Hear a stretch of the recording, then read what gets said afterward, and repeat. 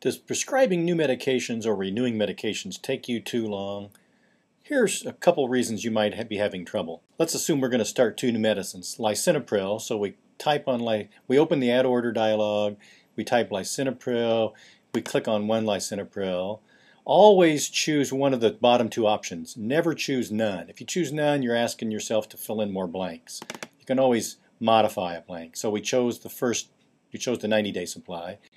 Let's look for one more medicine. Let's choose metoprolol. So now we can dismiss that window. We should have two new medicines in here, these two. Now, notice right now there's not very much room. You can't see the order details. So if I drag it up, drag this up a little bit more, we can see more details. Can we see enough? No, you still have to scroll. What can I do to make that better? First, collapse this window. We don't need that open. Okay, that helps, but we still have to scroll. So get this out of the way right here. Now, do we need to scroll anymore?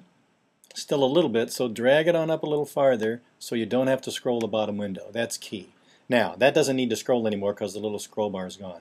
Next, notice these two buttons right here. These are a lifesaver for you. So you're going to click on that to take you to the next order. In this case, all the details are complete. So if we click on it, it takes us to the next order. Now, lisinopril, I do want to have some, click over here and pick 11, 12 refills, something like that. Okay, now it's good. This button right here would take me to the next missing required detail. So if there was a missing detail, if I click on this button, it goes puts the cursor right where I need it.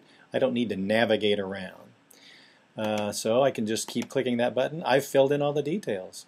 If I want to make sure, I can close this down now, collapse it, and I can see there are no blue circles.